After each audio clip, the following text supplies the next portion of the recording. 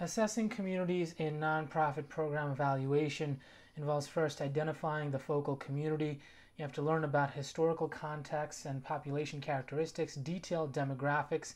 You have to identify and collaborate with the target population, determine community boundaries, not just the physical boundaries, but also the economic, financial boundaries, the educational boundaries, and the philosophical boundaries.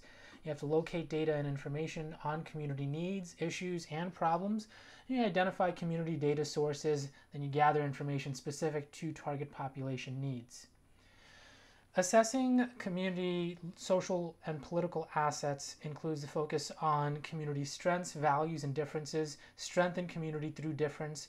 You have to locate sources of power and resource availability. It's all about funding and resources in that particular category. Then you assess community structure and capacity by examining service delivery units.